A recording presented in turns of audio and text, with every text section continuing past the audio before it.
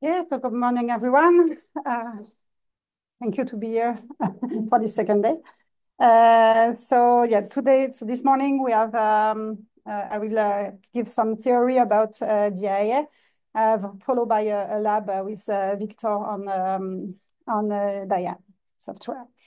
So teaching DIA analysis might be a bit tricky, and it might be also sometimes difficult to understand. So do not hesitate to stop if you get lost. Do not hesitate to stop me and to ask questions. And if, by the way, it happened that you you really don't understand, we can take time during the break or at lunchtime to discuss together, then I can explain again.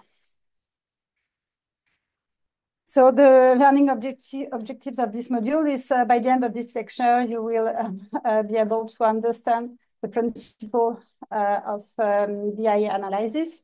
You will know the different processing workflows and the spectral libraries to use. And you will know the main DIA processing software tools. So before to start, just a few definitions. So I think now DDA and DIA, you know what it stands for. But I will explain during my lecture why we call that DDA or DIA. So SWAT stands for sequential window acquisition of all theoretical mass spectra. Actually, it's the same thing than DIA. It's a DIA.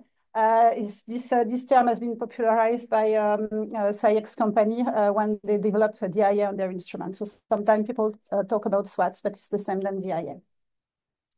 And finally, Thomson is the unit of mass to charge ratio, the M over Z. So often people talk about M over Z, but it might happen that you heard about this unit, Thomson, so I use it sometimes. And so this unit is for in the honor of J.J. Thomson, who is one of the fathers of the mass spectrometry and received the Physics Nobel Prize in 1906. So to understand DIA, first, I would like to go back to the principle of DDA. So I know that you have seen that yesterday, but I want to make sure that you really understand DDA before we go back to, we go further with DIA. So when you make an DDA experiment, so you analyze your peptides on your mass spectrometer, and what you get on your computer at the end of the analysis is a profile like that. So this profile is not a spectrum, it's a chromatogram. So you know that it's a chromatogram because the unit you have here is retention time, function of the intensity.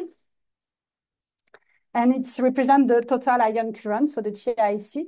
The TIC is the sum of all signal arriving to the mass spectrometer during the analysis. And so the analysis can be from 30 minutes or even less now, 10 minutes to 5 hours for the longest runs. And at each time of the profile, you can select one time of the profile and you get the corresponding spectrum, because what your mass spectrometer is acquiring is spectra. So first you get MS1 spectra, or 1MS1 spectrum.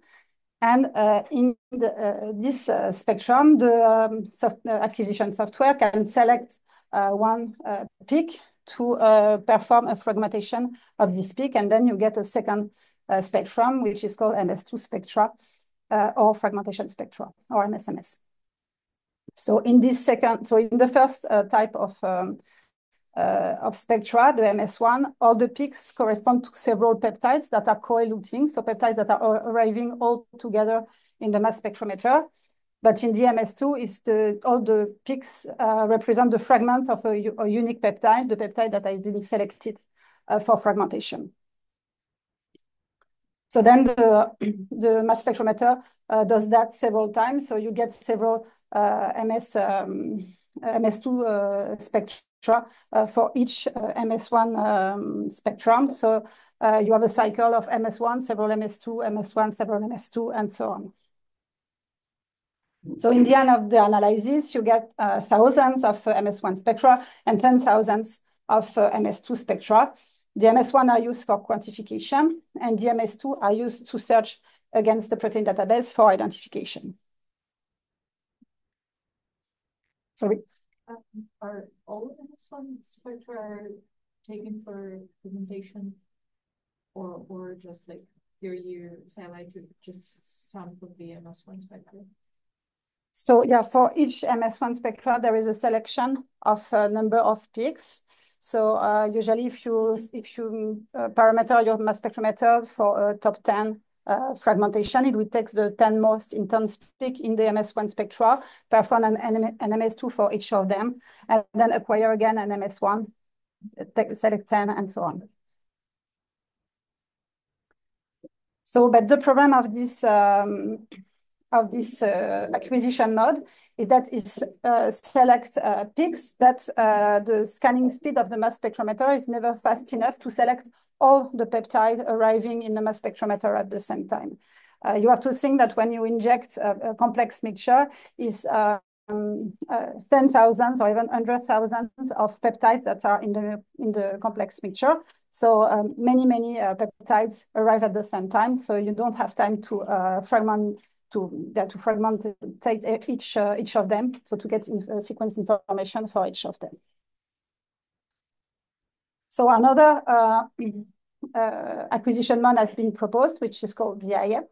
So in that case, we don't select specific peptides, but the software acquisition is going to select windows which contain several peaks, and we acquire systematic windows all along the mass range to cover the whole mass range of the whole MS1 spectrum. So we call that DIA because in DDA, finally, you select your peak depending what you have in your MS1 spectrum. In DIA, you don't use finally what's in your MS1 spectrum. You have a systematic selection of the windows to cover all the mass range. So then in the MS2 spectra that you get, you have the co-fragmentation of several peaks, all the peaks that are in the same window, and then you get complex MS2 spectra. So because these spectra are complex, they cannot be processed by typical DDA softwares with a typical database search. So you need specific DIA tools to process this type of information. So is it clear for everyone? So just as a summary here, so you see that the difference between DDA and DIA. So here is the mass range, and here you have the retention time. So what you see is the mass spectrometer doing one MS1, so the line which covers the whole mass range, then several selection of a small window for the peaks during the whole analysis. In DIA, you have, again, we keep the MS1, we do the MS1, but for the MS2, we select larger windows to select all the peaks along the mass range. So again, in DDA, one precursor, simple MS2 spectra. In DIA, several precursors in the same MS2, so complex MS2 spectrum. So as I said earlier, in DDA, the identification is done by using the fragment mass in the MS2 spectra, and the quantification is done by integrating the area under the precursor peak, so in the MS1, using the MS1 spectra. In DIA, the identification is done differently. What you do is you are going to reconstruct the peaks for all the fragments. So that in the same way that I explained yesterday, how to reconstruct a peak from a spectrum. So you can do that with each fragment. And what you are searching for is coelution of different fragments. So when you have this superposition, it means that all the fragments belongs to the same peptide. So this superposition is the sign that you have selected all the fragments corresponding to a same peptide. So it's what the software are doing to find the identification information. And the quantification is done by integrating the area under this peak. So we use MS2. So in both cases, we use the MS2. So again, it's the view of this superposition is what you are trying to get. So it's the extraction of the signal of different fragments belonging to the same peptide.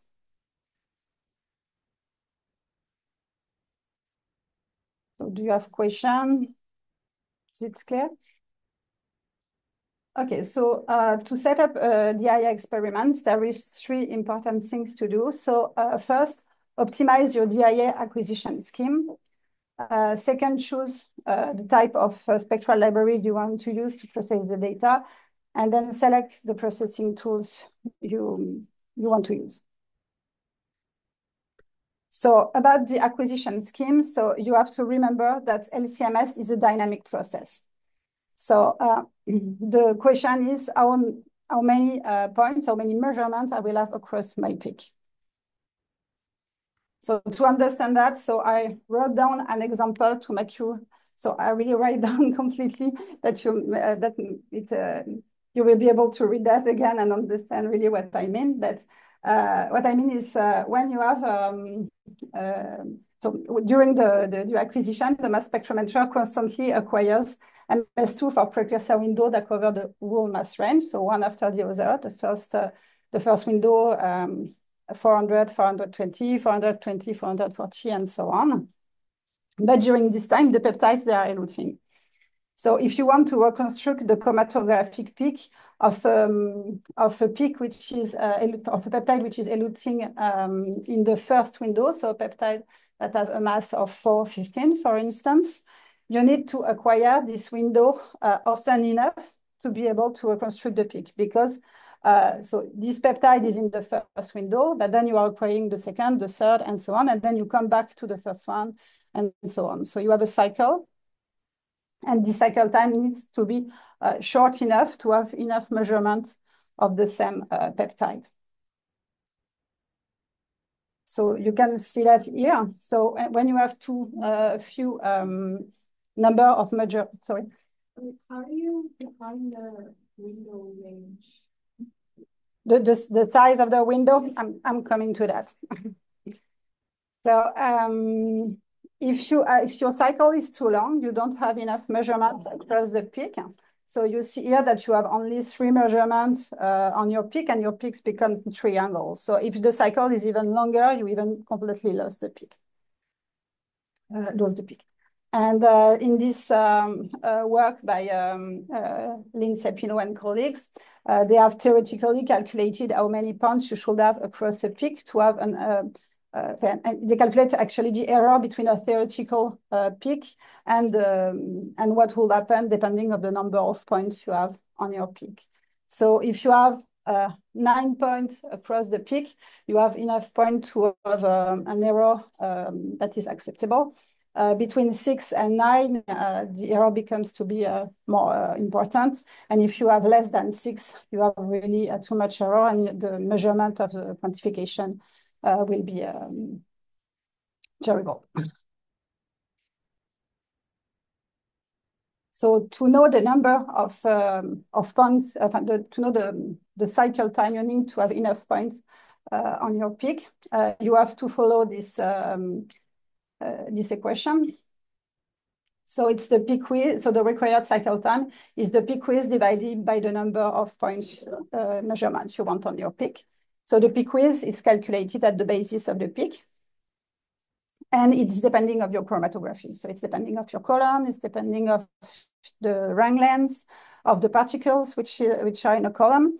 So you can have large or narrow peaks. So you measure this. So what we do is usually we make one injection, usually in DDA, and we look how peaks look like to define what are the peaks, the peak width for our chromatography setup. So we measure that on several peaks and make an average. So I have an example here. If your peak has on average 20 seconds of width, and you want to have 9 points to really well define your peaks, you need to have a cycle time lower than 2.2 seconds. So now how you calculate the real cycle time that you have? So it's the number of scans, so the number of the DIA window times the length in milliseconds of each each scan.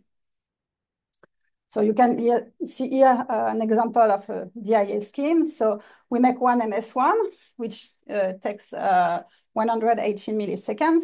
And then we have 30 windows covering the whole mass range from 4,000 to 400 to 1,000. So these windows are 20 Thomson wide. And each scan takes 54 milliseconds. So in total, if I calculate the real cycle time, I have a cycle time of 1.7 seconds. So it's lower than the 2.2 required to have 9 points across the peak. So I can say that here my scheme is good enough to have a good measurement of the peaks. So this scan time is depending of the analyzer you are using. So for TOF instruments is basically always the same time. For orbit traps, it depends the resolution you use. So if you use a higher resolution, you have a better accuracy on the measurement of the peaks, but it takes a longer time to get the scan. So that's why the MS1 we usually do that at 120 K of resolution. So it's a longer time than the MS2 that we do at 30 K of resolution.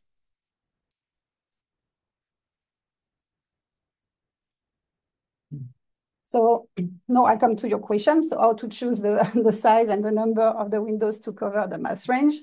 So there is consideration that you need to know. So if you use wide windows, you get more complex spectra because you have more peptides entering the mass spectrometer. And because of this complex spectra, you get less identification. So here I have the example of before of a cycle time of 1.7 seconds, so which is good. And I have 30 windows of 20 Thomson. So if I want to cover the same mass range from 400 to 1,000, I can, but with the spectra that are less complex, I can have narrow windows. So the complexity is reduced in each spectrum, but I need more of this scan to cover the whole mass range because now I have 12 Thomson windows instead of 20. So I have 50 windows, but each window takes the same time. The time is depending on the resolution, not of the size of the window, the width of the window. So because I have 50 windows, I have a cycle time of 2.8 seconds. So it's higher than the 2.2 that I need to cover my peak. The last thing to know is you can reduce a bit the mass range you want to cover. So usually in our lab, we don't cover more than 880 m/z. So if I remove the last windows, I can keep these narrow windows, but because I have less, I can get a good cycle time. And we can reduce that because if you look at the distribution of the peptides on an analysis, so it's a scheme that shows you that the distribution of the peptides, so it's the retention time and it's the mass of the peptides. So you see that there is really a few of the peptides that are above 800. It's really a small part of the whole peptides. So we have calculated here that 90% of the precursor peptides have a mass between 350 and 870. So meaning that we can cover until 800 something and have almost everything. So finally, as a summary, choosing the acquisition scheme is a compromise. In compromise between the window size, so the spectrum complexity, the mass range, so the mass range you want to cover, the proportion of peptide you cover, the cycle time, so the number of peptide you want to have on your peak, and for orbit traps, the resolution, because the accuracy of the signal measurement is dependent on the resolution you choose. So it's important to know when you are choosing that all these choices may have an impact of the quality of the results. So because of that, DDA experiment is a very easy method to set up on a mass spectrometer. DIA really needs that you optimize your methods before to make your analysis. So in routine on the proteomics platform, we have a method that we know that for which we are using always the same column, the same chromatography, so we can run many samples in the same conditions. So we are not optimizing for each experiment, but each time you change the column or the run length, you need to optimize that. Is it clear for your question about the windows? Okay. So do you have more questions? Criteria do you follow to set up the rate of resolution to be in place with the scan by the instrument, by the spectral? You mean which column, which liquid chromatography parameters, which flow rate, for instance? Or? Yeah, there's the flow rate.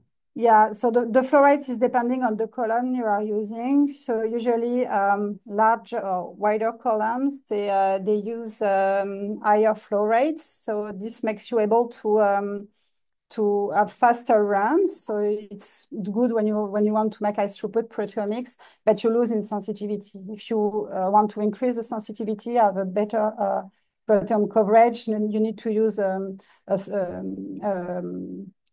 column with a smaller diameter and then reduce the flow rates. So to get a good coverage with the DIA, so is that the flow rate from the LC part? Is that critical? If I can imagine that if you have a high flow rate on the LCMS, so if you put kind of pressure on the instrument to scan as fast as possible in order to cover what is that's true that when you are using very short gradients, you have peaks. So I made an example with a 20-second peak, but sometimes we have peaks of 6 or even 3 seconds. So it means that if you want to have enough point across your peaks, what you need is to enlarge your windows and have less windows, so then increase the complexity of the spectra. So it's really a balance.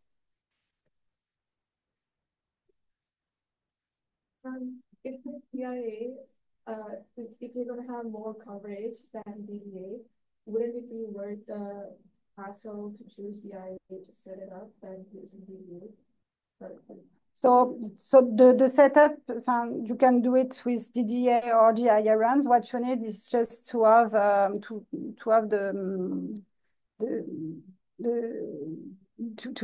measure the weights of your peaks. You can even do full scan, so you don't do MSMS, you just do MS1. The thing is to have an idea on how wide are your peaks depending on your chromatography column. So it's not important which type of acquisition you do at that time. It's just that you want to have a parameter that makes you able to really see your peak, and then you can set up the method for the experiment.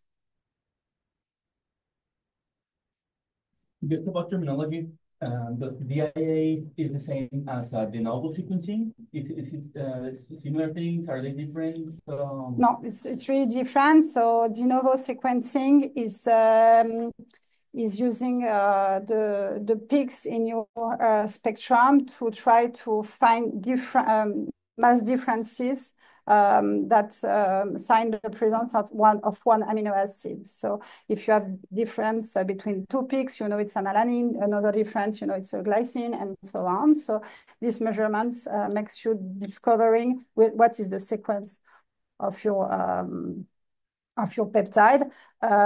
Is the difference with what we are doing with DDA or DIA. It's with database search.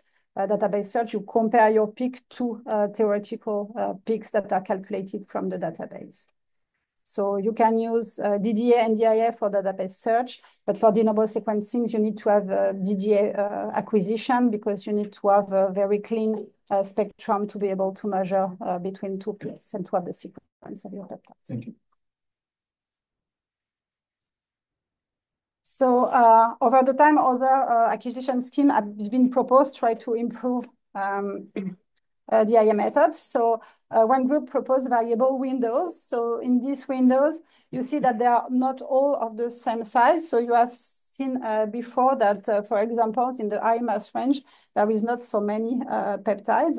So you can set up the windows to have always the same amount of precursor entering the mass spectrometer for fragmentation.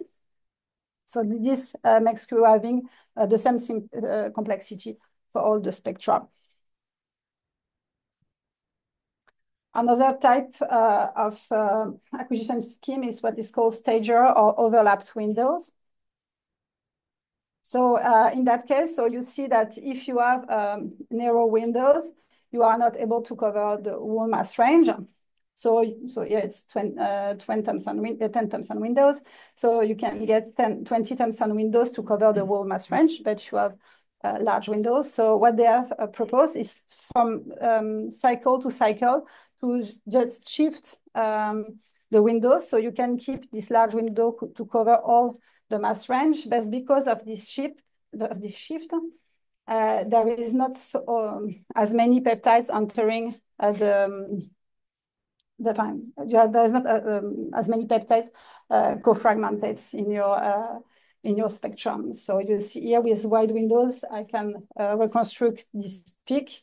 If with narrow windows, with wide windows, I have an interference of another peak, but this interference is strongly reduced if I use overlapped windows. And the third type of acquisition scheme is multiplex DIA and MS6 DIA. So in that case, instead to use sequential wide windows, they use small windows of 4 Thomson at different type of the mass range to finally cover all the mass range with very small windows and multiplex everything together.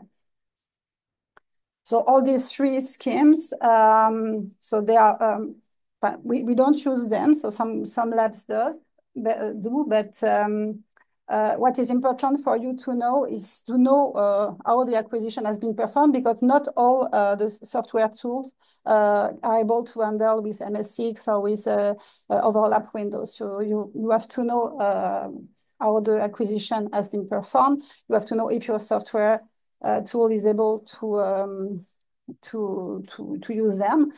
Sometimes you need to select a parameter to say, okay, I have overlap windows or so on.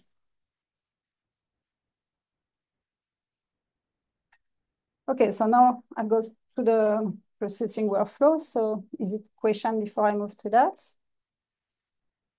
Well, I guess in the smallest, the most compromised window size and other parameters, we can still get a couple of precursors in the same MS2, right? Sorry. Even with the best parameters for the window size, we may still get, like, for example, 2 precursors that go to the MS2 and we'll have overlapping. Yeah, there is always several precursors anyway. Yeah, it's a compromise to have the not too complex spectrum, not too long cycle and things like that. But anyway, it's still DIA, so you have multiple fragments from multiple peptides in each MS2 spectrum. Okay, so that's why we use specific processing workflows. So there is 2 main type of processing workflows. So the library free and the library based. So with the library free, the tool used the complex spectra and I use mainly the retention times to try to reassemble precursor and fragments. So they make precursor fragment assembly to reconstruct a pseudo MS2, simple MS2 spectra that will contain only the fragment of one peptide. And then because of that, you can make a normal database search with DDA tools. And then you get your peptide list. The second option is to use what we call the spectral library. So a spectral library is a library that can be experimental. So you could have make DDA experiment with the same type of samples and collect many spectra from these experiments. So they are simple spectra because they have been acquired in DDA. So what people do most of the time is they fractionate representative samples to have a very deep coverage of the sample, and then you construct your experimental library. And this library is used to extract the signal with the complex spectrum. So each theoretical, each DDA spectrum is used to extract the specific fragment of one peptide in the complex spectrum, and that you get a peak reconstruction and your peptide list. You can also use a predicted library. So the library is predicted from your FASTA file, so from your sequence. So people have trained a deep learning model to learn from a sequence how MS2 spectra should be. And with the different intensity of each fragment. And we use this predicted spectra to extract the signal from the complex spectra and get the same information. So here is an overview of the tools. So there is more than that. So it's the main tools that you have maybe heard about there. So for library 3 is mainly DIA and Prior. And in Spectronaut, there is, which is a commercial software, there is an option which is called Direct DIA that works the same way. For library-based, there is more tools. So the first one that has been developed is OpenSWAT, which is for which we have a new version, which is called DIA Proteomics. What we use on the platform is Diane. This is what you are going to see today, but there is many other ones. I will explain a few of them at the end of this presentation. And and just to add that by the time it has been found that this library-based approach is usually more efficient than the library-free approach. Okay, so to generate a DDA spectral library, so as I said, what people do most of the time is taking a representative samples or a pool of the different samples you want to analyze. And from these pools, you can make a fractionation. So we usually use IPH fractionation. So we fractionate after the digestion at peptide level. And from these 12 or 20 fraction, we acquire DDA analysis for each of them. And we make a database search with classical tool, Mascot or MaxQuant. And then you get a list of identifications, so peptides and proteins. And then you construct your library by using this information of identification, plus the experimental information, so the fragment intensity and the retention times. So the advantage of this library, it's based on experimental data. The inconvenience is that you have to add many additional injection to your experiment to get the library. So finally, it's a workflow which is interesting if you have a large sample set, because you may add a few more fractions to your experiment. But if you have only 10 samples to run, you don't want to add 12 fractions to your experiment usually. So another option is to use predicted libraries. So as I said, they are produced from the FASTA files using deep learning models that has been trained for that. So you get your predicted spectral data and then get your predicted spectral library. So there is three main tools doing that. So Inferis is an option within Proteome Discoverer, which is the software from Thermo, so it's a commercial software. There is also PROT that can produce this library, and Diane has his own training model embedded in the software. So with Diane, we have everything in one software. So the advantage of this type of library is that it contains all possible sequence from your FASTA files. But it creates a very large library because you have all these possibilities.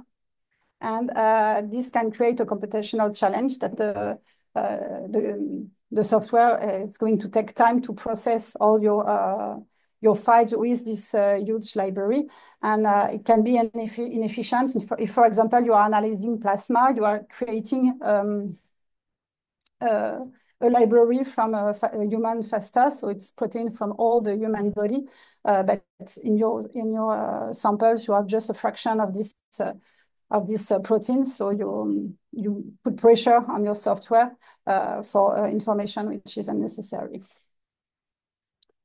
Another inconvenience is that deep learning model has not trained for all PTMs. So to have appropriate predictive spectra, you need to train the model. And if you are working on specific PTMs, it might be that the model has not been trained for that. So you won't get accurate measurement prediction with that.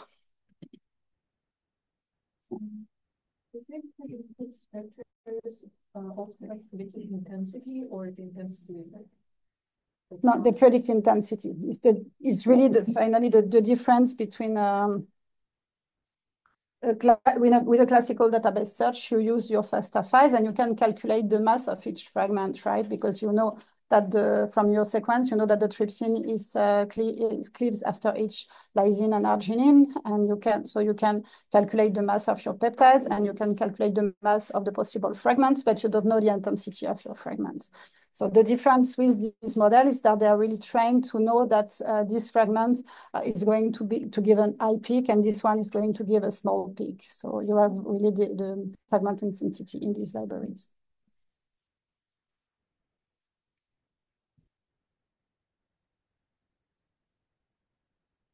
Is it clear at that time?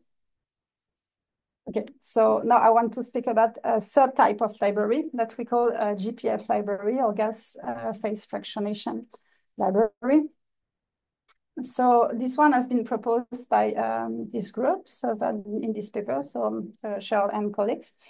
So with this strategy, what you do is you don't use a DDA library, but a DIA library.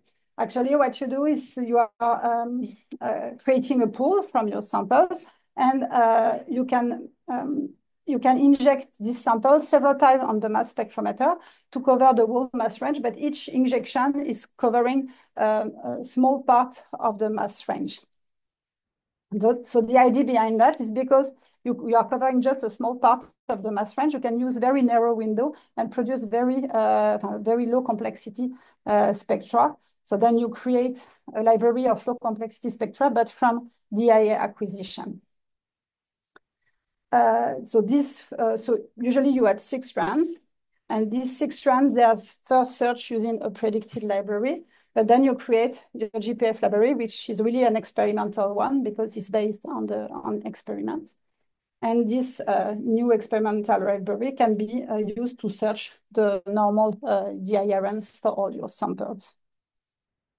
So you can see here the corresponding schemes. So for the GPF library, you see that each injection covers a part of the mass range with very, very small windows. So it's usually 2 Thomson windows. So it's almost the size of the selection of one peptide. And then your samples, and then they're running with a classical DIA scheme. So just to clarify, so when you say predictor library, it's still using deep learning? Yeah, so because you need to analyze these 6 injections, you need a predicted library. But this workflow is interesting because imagine you have many samples. You have a set of 200 samples. If you search, again, this big predicted library, it's going to take a lot of time because of the size of the library. Here you just have 6 samples to search with this big library, and then you create the experimental library, which contain only the proteins that are really in your samples, so which is really smaller, and then the search will be really faster. So every time it's going to be a sample experiment specific library? Yeah, it needs to really sample specific. So usually we make a pool, or it can be representative samples that are the same type of the samples you want to analyze. I have an example for that. We have run data sets. It was 900, I think, DIA analysis of cerebrospinal fluids, CSF. And running them with the predicted library took something like half an hour per file. So multiplying by 900 samples is like a very long time. But when we use the GPF libraries, it was just like 1 or 2 minutes per analysis for each of the 900s.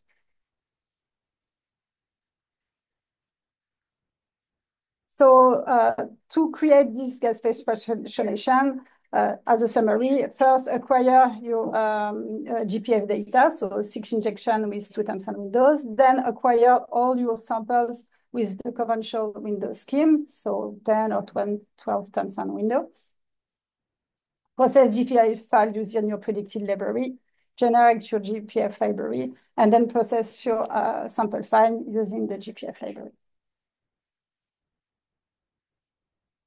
So the author of this work, they suggested to analyze the GPF samples in the same time that the experimental samples. So of course, they are not run with the same methods, the same parameters on the mass spectrometer, but you do that in the same times, then you can use the chromatographic information, which is really similar to what you have in your experimental sample. So I think probably I repeat what I have already said, but advantage library contains more identification because of these small windows. Library contains fragments intensity and retention time information, and it's smaller than the predicted library. So the inconvenience, so you have to add 6 additional injections, but it's less than what you would have with a DDA library. And depending on the case, we have found that predicted library might be more efficient than GPF library. So it will depend on the type of sample. Okay, so as summary, DDA library is experimental, of more moderate size, and requires many more injections. Predicted library is predicted. It's a large library, but you don't need to add more injection. GPF library is experimental of moderate size, and you add additional injection, but just a few. It also exists public library that you can find on internet. So they are experimental, but they are from other labs. So the retention time might not be the same that what you will get in your own lab. They are also moderate size, and they does not require any additional injection on your side. So an example of public library is the Pan-Human library, which contains more than 14,000 samples, proteins. That has been, version 2 has been published last year. Yes. Very rare samples, which would be best, because I assume predictions there wouldn't be more, but you don't want to run them to make the library. So the prediction is based on the sequence. So it doesn't matter if it's a rare species or not. So yeah, so probably there is no difference working with rare samples. Except that if you are doing DGA library, you have to search with database. So the FASTA file might be not complete.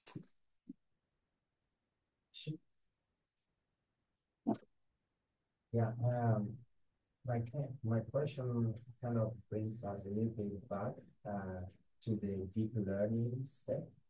So what kind of data are used to train the model to identify to predict, for instance, the intensity of the fragments? So I'm not a specialist, but what I know is they have trained the model with DDA experiments, for which you have the identification and the corresponding MS2 spectra. So because they have used many of them, it makes a robust model for prediction.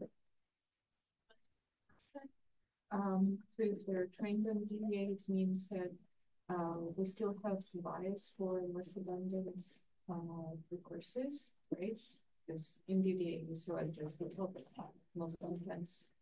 Yeah, that's true, but you can always make fractionation to go deeper in your proteome. And probably if you train a model with multiple experiments that has been done all over the world, because there is data repository for proteomics, so you can get many of these DDA files. So probably depending on the conditions and things that you get more proteins, but that's true that there is protein of low abundance that are always difficult to find. But in the end, the model now is know from 1 second what to get. So it's not depending of if the peptide is known or not, it's just the sequence function of what amino acid are in the sequence. You get the spectrum. So I mean that now that the model is trained with many data, it doesn't matter if the peptide has been already seen or not. The model learn how from a sequence how the fragment should be from the sequence.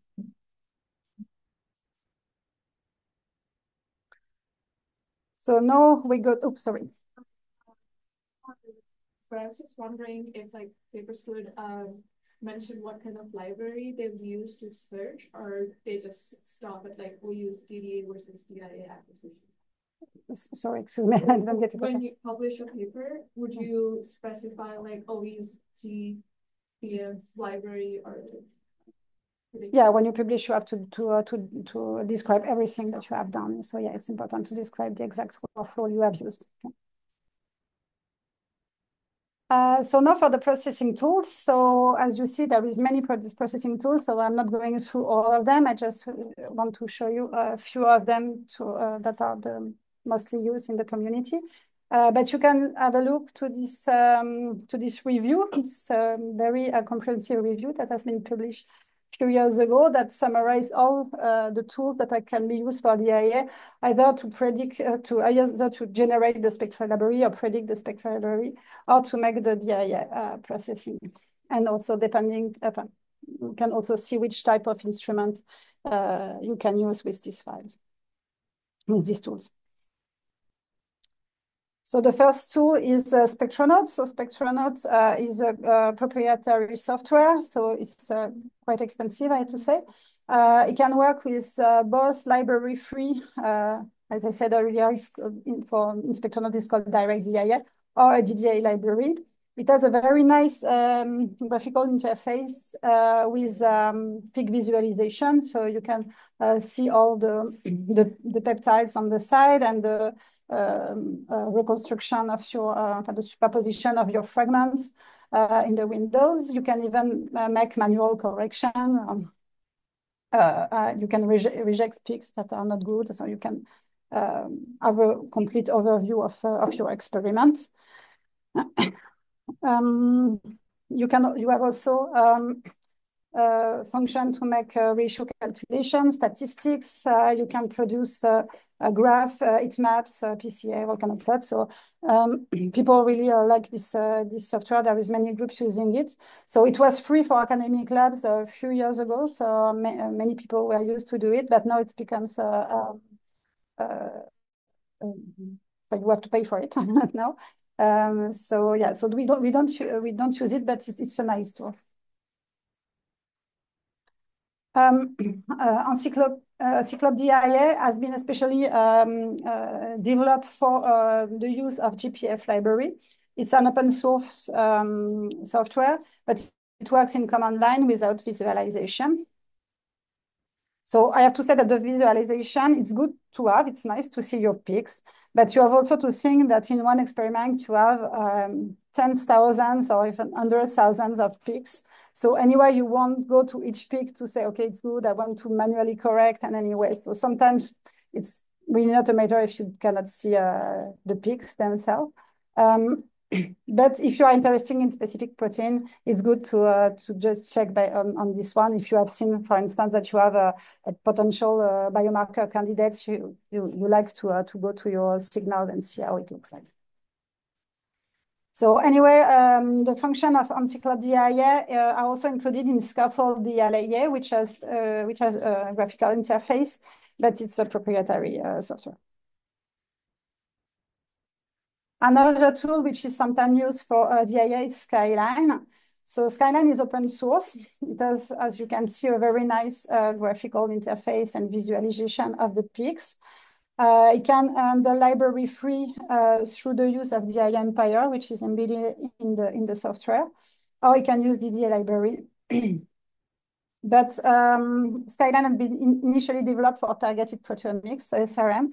How the function, the menus are done is sometimes tricky to understand, sometimes difficult to find the parameters, how to set it up. So it takes some time to get used to it.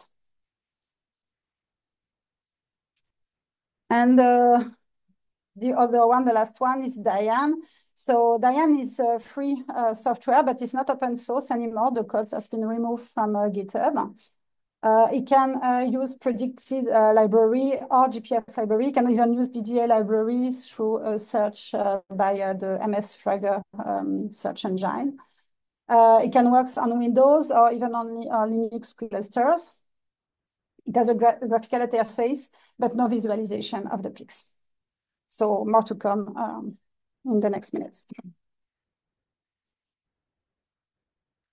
So now I wanted to talk a bit about the difference, about the benchmark of these different tools. So by the time people have tried to know what are the best tools for a different type of data sets, so including our group. So we have published in 2021 this work where we have used an E. coli sample in which we have added small quantities of proteomic standard, which is called UPS1. So UPS1 is a mixture of 48 human proteins. So we knew what we expected in these samples.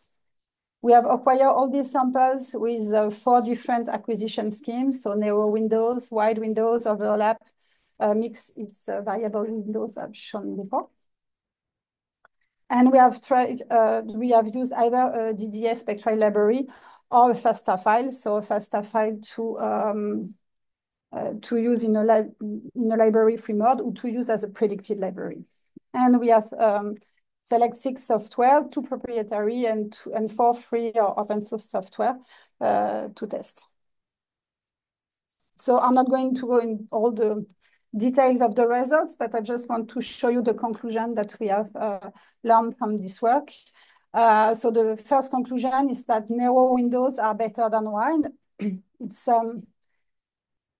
So it's what I said since the beginning of this talk, and it's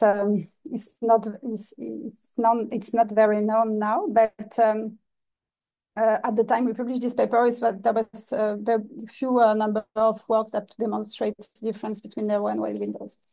So with the narrow windows, we get 18% more peptides in the FASTA mode and 5% more peptides in the library mode.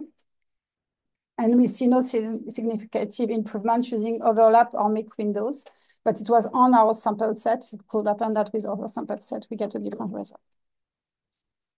The second conclusion is that DDA library is not needed. This was an important question because, as I said, DDA library requires many more additional injections. So we found that in a library free mode or in a library with a predicted library, we have similar performance at the protein level, and we even get 60% more peptides quantified, meaning that we have the same number of proteins, but we have a better coverage of each protein. And the third conclusion was that the different tools report different results. So with our sample sets, we found the best performance with Diane, Scaffold DIA, and Spectronaut.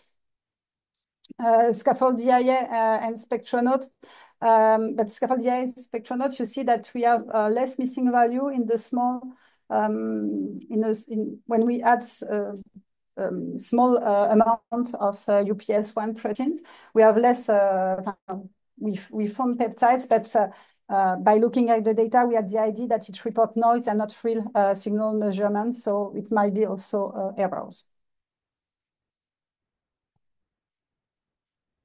So another article has been published more recently to compare all these tools. So in that case, they use 6 data sets acquired on different type of instruments. They have processed with 5 different tools, and they use spectral library or sequence library FASTA. So this is all what they have tested, and they found that the library-free approach outperformed library-based methods, so as we found also. But they said when the spectral library has limited comprehensiveness, so if you have a very comprehensive library acquired in DDA mode, it offers benefits for most TIA analysis. They also show that Diane has the best performance in terms of identification, computational efficiency, and compatibility when analyzing different formats of DIA-MS data. But they also found that Spectronaut encompass a variety of downstream analysis pipeline that can help inexperienced users. So yeah, as I said, Spectronaut is a very friendly, user-friendly tool. So people that are starting with DIA like to use it. Okay, so do you have questions before I go to the last part of my talk? No? Okay. So I just want to have to give a bit of information on what I called Ivan's DIA on a cutting-edge instruments. So recently there is new instrument that make the DIA analysis much more performant than it was before. So the first one is called DIA PASF on timsTOF instrument. So it's instrument from Bruker. So this instruments series include ion mobility drift tube. So it's what you see here at the beginning of the scheme of this the internal part of the mass spectrometer. And in this drift tube, the peptides ion are separated according to the collision cross-section, so what we call CCS. And this CCS depends on the ion structure and charge, so it doesn't depend on the mass. So finally, it adds a fourth dimension in the analysis. So in addition to have the M/Z, the retention time, and the intensity, you also get the information on the CCS. So PASF stands for parallel accumulation serial fragmentation because you have this separation within the instrument before to have the measurement of the ions and the fragmentations. So here you can see in the IA PASF that the isolation of the quadruple for fragmentation is depending also of so it's also a function of the ion mobility. So in a single team scan, ions from selected mass range are fragmented to record ion mobility result MSMS spectra of all precursors. So what it means is, again, you have this information of ion mobility within your spectra. And what is important to know is this ion mobility can exclude signal that is not important. For example, here on the top, you can see that you have two lines of ions. So the one which is at the top correspond to single charge ions. So usually single charge ions are not peptides. And when they are peptides, they are not appropriate for fragmentation. You don't get a good fragmentation with single charge ions. So finally, with the ion mobility, you can select only the ions you want to fragmentate, and it reduces the complexity of the spectra and increase the identification you can get from complex spectra. So with this method, they were able to identify more than 5,000 proteins in 20 minutes. So this was with the first generation of timsTOF. Now with the new generation, it has even increased much more. In this interesting work that has been published quite recently, I think. Yeah, I don't write it down, but it's quite recent. They have shown that by using two processing tools, so FragPipe, which contain MX Fragger, which is a search engine, and Diane, they can really increase the result they get from a DIA PASF analysis. So you see with the standard pipeline, the result they get in gray, and in green you have with the FragPipe and Diane methods. So what they could show is that they are able to identify 800 proteins from HeLa cells But even if you inject only 10 nanograms, which is very a small amount, because typical injection is 200 or 500 nanograms, you can even get quite a lot of protein. So yeah, 5,000. They also show that very short strands also give interesting number of proteins. So the number on the bottom, 200, 100, 200, and 600 SPD stands for samples per day. So 60 is run of about 20 minutes. 100 is 10 minutes run, and 200 is 5 minutes run. So even with very short run, you can get 5,000 proteins. They could also show that their method outperform what you can get with Spectronaut with the same data sets. And the last thing is the NDIA on Orbitrap Astral. So the Orbitrap Astral is the mass spectrometer you have seen on the facility yesterday. So as I said yesterday, it has an additional analyzer, which is extremely fast in the scanning speed. So it can scan at 20 hertz per second. So it means 200 hertz, so 200 scans per second, which is very fast. And it also a dynamic range detector. So because of this very fast scanning speed, what you can do is you can have very narrow windows of 2 Tor, the same, or 2 Thomson, the same that you have in the GPF library, but you can cover the whole mass range with these very small windows. So finally, the scheme I showed you before with the compromise with the Astral, we don't have to make this compromise anymore because of this 2 Thomson windows. We have a low complex spectra. So window size can be reduced while covering the whole mass range and keeping appropriate cycle time with a good resolution. So that's why this instrument is so performant.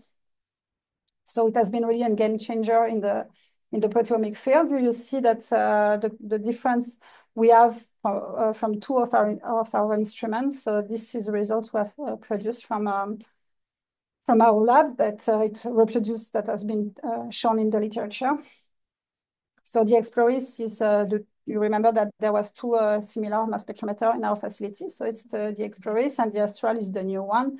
So you see that we get many more identifications, so more than 1,100 proteins with ELI cells and with PBMC with 45 minutes runs. We could also show that we can really decrease the amount of peptide we inject. So when we inject 250 picogram of material, it corresponds to the amount of protein in a single cell. So in a single cell, we have 5, in the amount of protein for a single cell, we have 5,000 proteins. You can even decrease this time and still have some identifications. What is interesting also with this mass spectrometer, so because it's very fast, we can also make very short runs. So we have more than 8,000 proteins with only 5-minute gradients.